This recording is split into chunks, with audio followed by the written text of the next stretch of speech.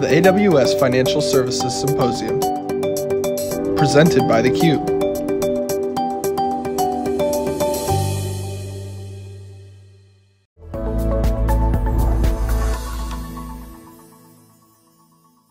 Good evening, AWS fans, and welcome back to wonderful New York City. We're here at AWS Financial Services Symposium. My name's Savannah Peterson here on theCUBE, joined by the fabulous John Furrier. John, we've had a really cool day. Great content. I mean, this is a very intimate, targeted event. All the biggest banks and financial services folks are here. All the players, you got the banks, the insurance, all the industry leaders, the tech athletes, and it really is about the future. It's a glimpse into the future of what AI is going to bring. And this next guest runs the whole show. Yes. I'm excited by his conversation. Scott, CUBE veteran, this is actually your day. We appreciate you letting us be a part of your big day. Well, we appreciate you being a part of this day. Thanks for being here, folks. Yeah. How's it been for you? This is one of my favorite days of the year. I can imagine. And really, for one specific reason, it's customers. And we talked about this a little bit, and John, you and I have had this conversation over the years.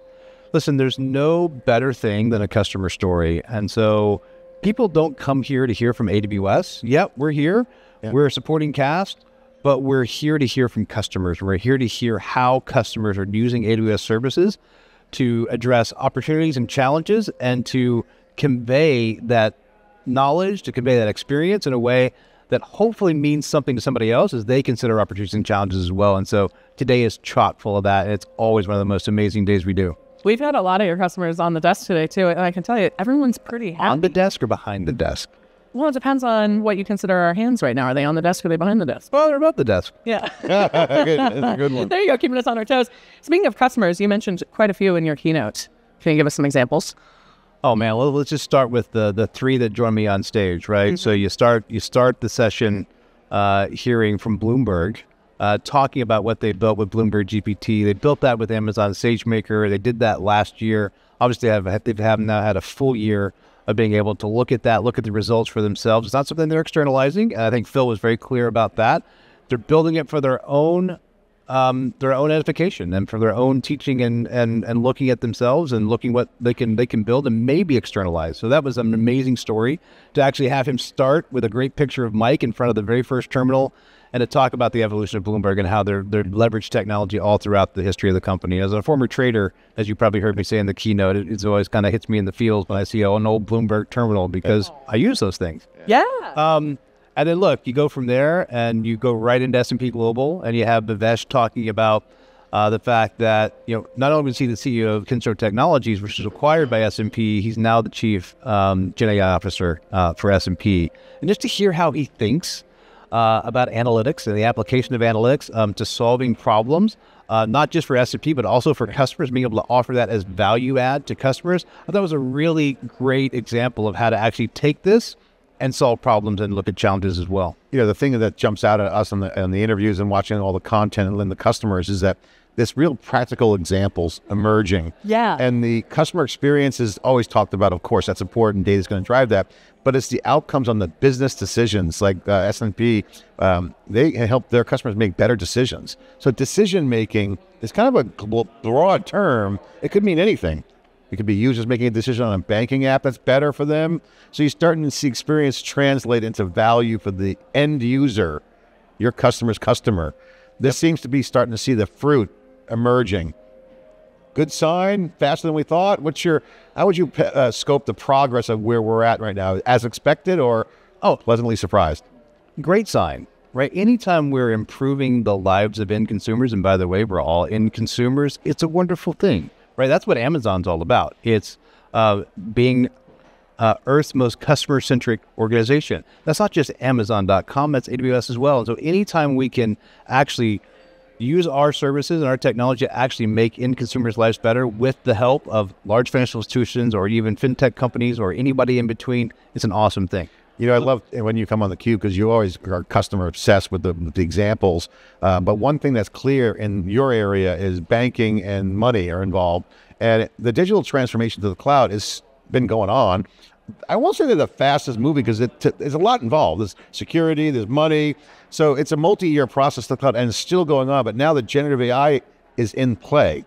How has that changed some of the power dynamics in your world with your customers? Because they're still going to the cloud.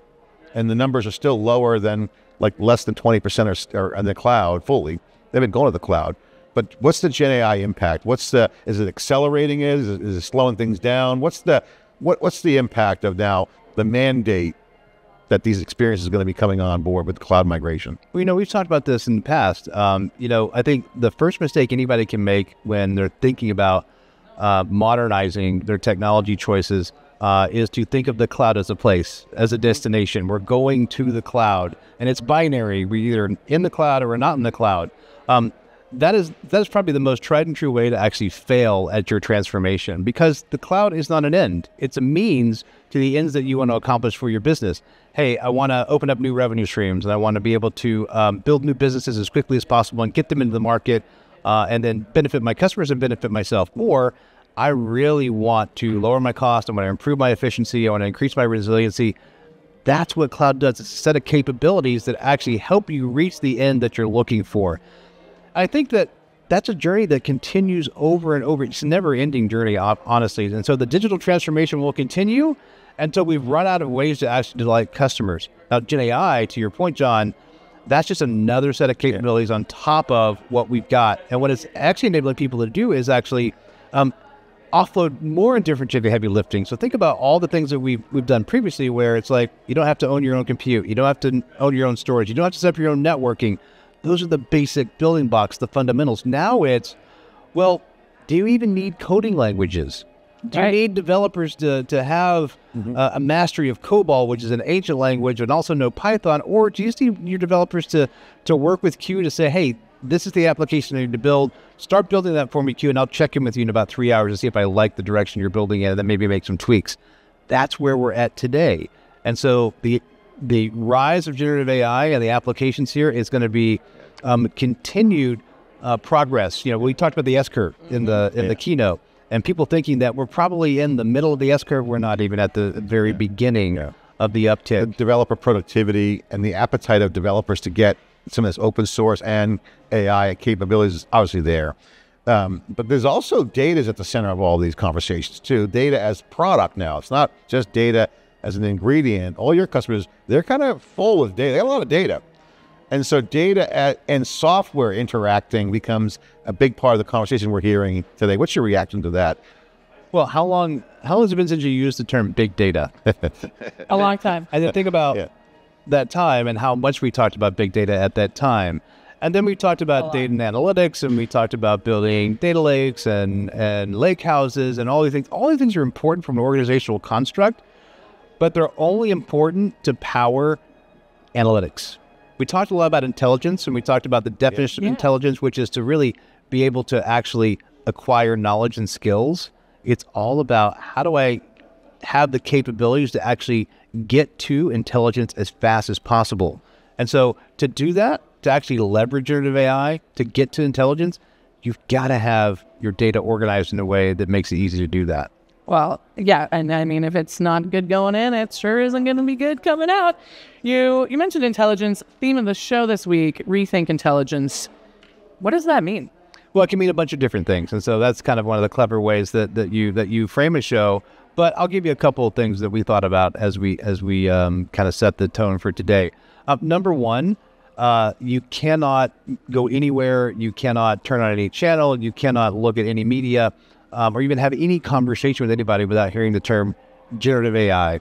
Right. And I don't think that many people take the heartbeat that it would take to unpack what you're saying, because it rolls off the tongue, Gen AI, Gen AI. But what is it? And what does it actually represent for human beings? And so we spent a lot of time in the keynote talking about and unpacking, well, it's all about intelligence. And what's happening now is that we now have an opportunity to rethink how we actually get to intelligence, how we get to the acquisition of knowledge and skills. And do we actually have to acquire them, or can we just access them?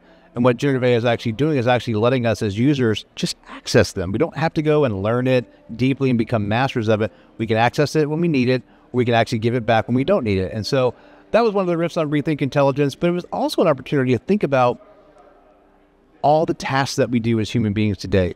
How much of that stuff is just going to kind of go away? And we were talking off air earlier about the iPhone. The advent of the iPhone and the App Store and all the different tasks that we used to have to know how to do, read a weather report, read a map, go and look at our portfolio in a pink sheet book. We don't do that anymore. We just click a button and it's there for us. And so that's why we had the theme here, is to give us an opportunity to sit back today and really think about what intelligence represents today and what it will represent in the future. Given that you have a really unique perspective talking with some of the biggest and best companies on the face of the planet in what you do, and you just gave that iPhone example, what do you think is going to be dramatically redefined in this new era of technology development that we're in now? How we work, period. And so I'll point you to Q, right? We talked about both Q for business and Q for developers today in the keynote and throughout the symposium today. Just think about tasks. Yeah. A lot of jobs, if we're honest, are just tasks. And then there are jobs that have some tasks and then some critical thinking. We're going to be able to free up developers specifically to do more critical thinking. If you're not having to write test scripts, if you're not having to run tests against code, if you're not having to go and research, hey, is this what should I be doing? Am I using the right language? Am I actually going to get to the right outcome? If you don't have to do any of that and you can just focus on the idea that you were working on and trying to execute and have an assistant in the background doing all that for you, that's going to free up so many more people to actually be application builders. Well, and I love that you just brought that up, because this one of the stats that always jars me when we're in all of our open source and cloud computing conferences that we cover is that developer time, only 27% of that is spent creating and doing creative work or coding or actually building. The rest of it is maintenance, everything you're talking about, and fixing and patching. And when we think about, imagine what we would get if, not that anyone's ever at 100% productivity during a given day, but, if we got even 50% more of that productivity back to them or creative time, who knows what people are going to make or create, right. Or, I think I'm curious for you, are you seeing a lot of trends across how people are adopting? Are you seeing, my impression, and actually this is a better way to phrase this question, my impression after today is that the financial services sector is adopting Gen AI and AI. Well, AI has been in the industry for a while, but adopting Gen AI with quite an incredible velocity that is perhaps faster than some of the technology adoptions that we've seen historically. Would you agree with that? I would agree with that, but I think it's because you can do it so easily based on the foundations that have been set with cloud. Right? If you didn't have the cloud, that's such an important point. You wouldn't be able to have generative AI. And so I think the trends that I'm seeing are probably what you're seeing as well. The early use cases are focused on productivity. Number one, how do I make my organization better?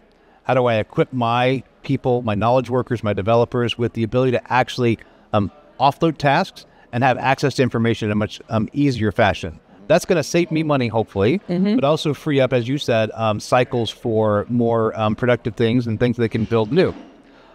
In financial services, I'll give you an example. We talked to a banking customer. They said, hey, we've got 100 use cases that we're working on for generative AI. That's a lot. 100 use cases, 99 of them are productivity-based. They had one where they were beginning to consider, what if we allow generative AI to actually interact with a customer by itself without a human in the loop?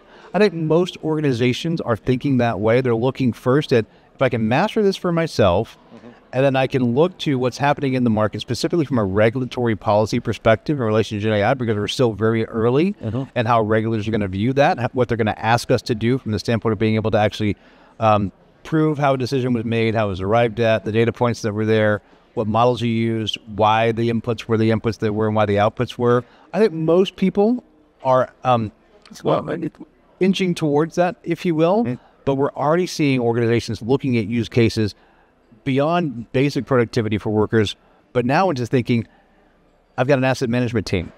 What if I could have that asset management team create the content for their customer conversations and not present it to the customer, but now you have an asset or a wealth manager who's equipped. They don't have to go and do hours of research on John. They don't have to go and look at his past performance. It's at his fingertips right there to be able to have that conversation. Hyper customization is going to be such a part of the future. Anyway, go ahead, John. No, I was going to say, the platform shift is here. To me, the big walk away from theCUBE of all the events we go to is there's general agreement there's a platform shift. We've never seen this level in generations. Some argue the web was one, internet. It's okay, platform shift's happening. Developers are showing it with their appetite for the new apps, the user experience, check. But right now, all the action, if you peel back the hype, is at the infrastructure level. Faster compute, faster XPUs. So more horsepower is coming in to accelerate that paradigm. So the question, well, first of all, do you believe that? And the second thing is that if more computing comes in, more resource, what happens next? What are you seeing with customers? Are they, because you said cloud's a big part, which we agree. Cloud's getting faster. There's more performance. A lot of hardware stocks are up. We see the numbers. People are spending more.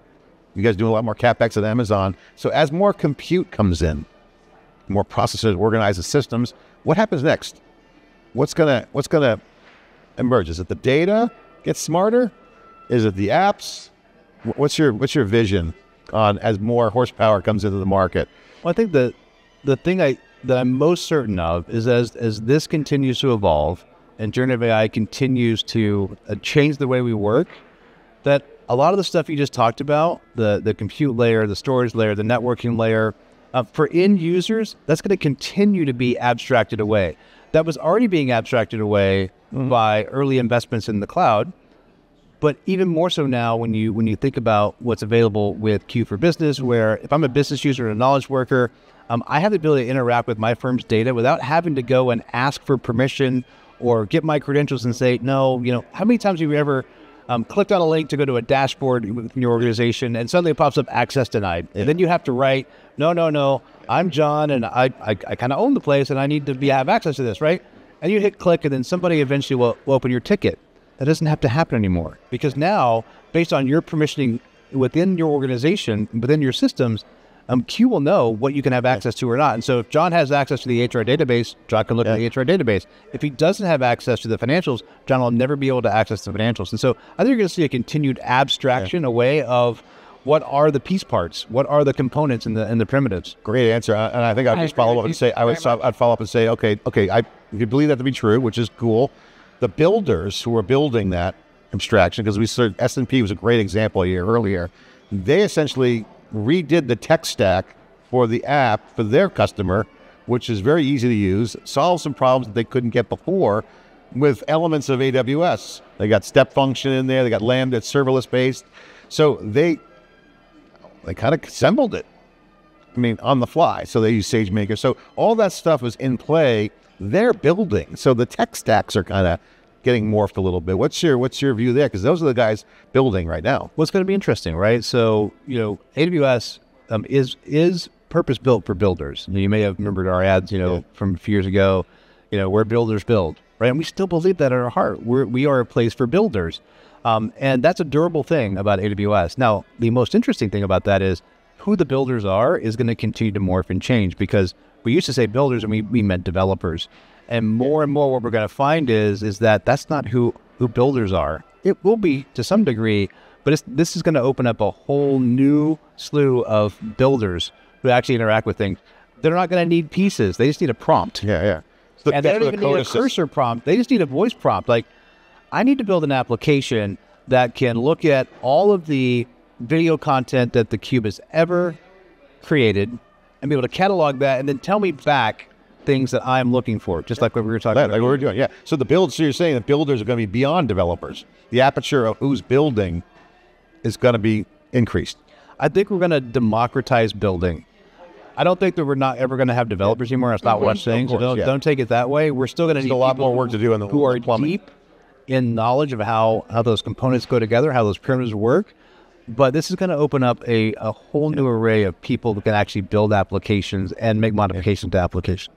And do it in a way that's intuitive and natural to them versus having to learn. Well, and that's a key point. And so I have a colleague who's working on Q, and we were talking about, why do we even have coding languages? We won't need them for very much longer in the future.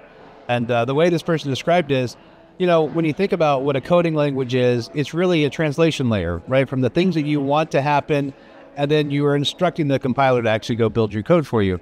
And really, that's just squish, right? It's the squish in the middle that we don't really need for long term, because you don't need to be able to communicate that, because it'll all just happen. You'll say what you want to happen. You'll get a result. If you like the result, you'll keep it. If you don't, you'll wipe it and you'll start anew. For the folks that didn't make it here to the event, again, great event, very targeted, very high octane. What was the main content that you think people here walked away with? How would you globalize and summarize kind of the core themes in the sessions, obviously the keynote you gave.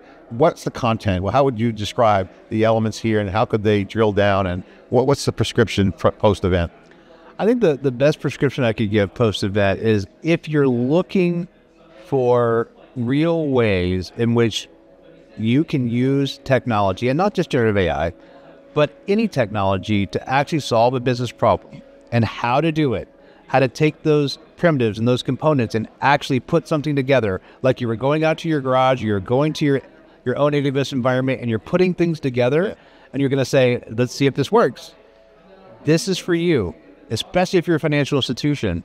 And so many organizations struggle with moving from what I know today, how I operate today, what worked yesterday is probably going to work tomorrow for me. Maybe, maybe not, but you know what? I'm very familiar with it. Yeah. If you're looking to make a change, if you've got conviction that you need to change your organization, but you just don't know how, this is the event for you, because this is how. One of the things that jumped out at me in the conversations as I kind of wandered around in between breaks is Bloomberg, you mentioned, was a big presentation rethinking what they're doing. Visa was a big hit. Visa's, Jim, they're, I won't say tough customer in a bad way, but they're technical. They have a lot going on, and they're huge. Well, Jim spent a lot of time in his presentation talking about the number of nines from the standpoint of the durability and resiliency that they have to offer to their customers and to end financial consumers. And so you say tough customer, I say great customer. They had a high bar. They got a high bar. I say great customer because the best customers have the highest bars. And so we're just very privileged to work with Visa in the way that we are. Jim kind of gave some previews about some things that might be coming up this summer where we might be helping them in a big way. We're very excited about how we're working with them. So we had a tough customer, it's like a New York slang. He's a tough customer. It's a compliment, actually. Hey, I'm a former New Yorker. I get it. I know. You're never a former New Yorker. Yeah, once a New Yorker, always. Yeah, but I mean, the Visa represents to me what the high bar, the stakes that are in play here, especially in financial services and all other enterprises. There's a lot going on. That's their company, and the foundations are being either reset or recasted for bringing in the next decade. And I think that to me is exciting. Yeah, it's exciting for me too. Look, this is my industry. I've spent the entirety of my career in this industry. I've dedicated my career to it.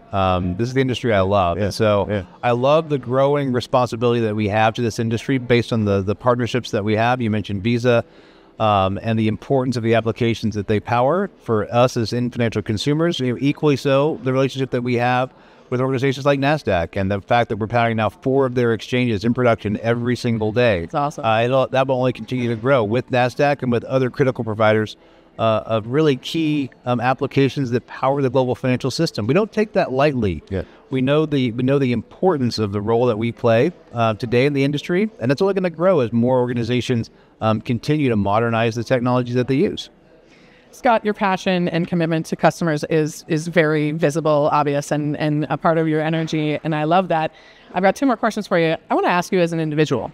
So stepping outside of enterprise and thinking as a person, what do you hope this new technological revolution that we're amidst right now, the generative AI revolution, does for your family or your friends or your life? I think I'd go back to just tasks. Like, think about your life. Think about all the things you're responsible for, not just at work, but at home. Yeah. Or you might be part of organizations. There's just a lot of things that we do. And when you sit down, you take inventory of all the things that you do. And a lot of people sometimes, you have to make a decision about, well, am I going to take that task, or can I actually afford to outsource it to somebody? Can I hire some help to do it? Am I getting extra childcare? Am I getting somebody to mow my lawn? Or just think about all the ways in which we can actually help people take tasks off their plate to free up time for them. Time's the most precious resource that we have. Mm-hmm. I talked about that with my team all the time. You heard me say it in the keynote today. Thank you for the investment of your time today. We want to make sure you get a return on that investment. That's not just because we're talking about financial services stuff. I really believe that. And so to me, the most impactful thing that this can do is return time to people by taking away tasks. That's the killer app of AI, time. Amen, baby. I love it. All right. Closing question for you, since you teased a little bit of this with the Visa and later on announcements perhaps coming. When we have you on the show, as we've done many times historically, but let's call it this time next year, what do you hope to be able to say that you can't yet say today? Well, that's very challenging, because if I can't say it today, I'm going to have a hard time talking about it. I would say I'll give you a little preview. I think reInvent 2024 is going to be a fantastic show. And so I would not, if I were anybody in financial services and you truly have a deep interest in understanding the impact that not just generative AI, but modern technology is having on the industry and will continue to have over the next 18 to 24 months, do not miss reInvent. I love that. Great plug for reInvent. Scott, you've been an absolute pleasure to have on the show. Thank you for making the time. It's been a real high ROI for us sitting here, and I very much value that. John, thanks for being a part of this rad day. I feel so much smarter. Oh yeah, I love this market. I know. I really a lot of money involved, banks. I know.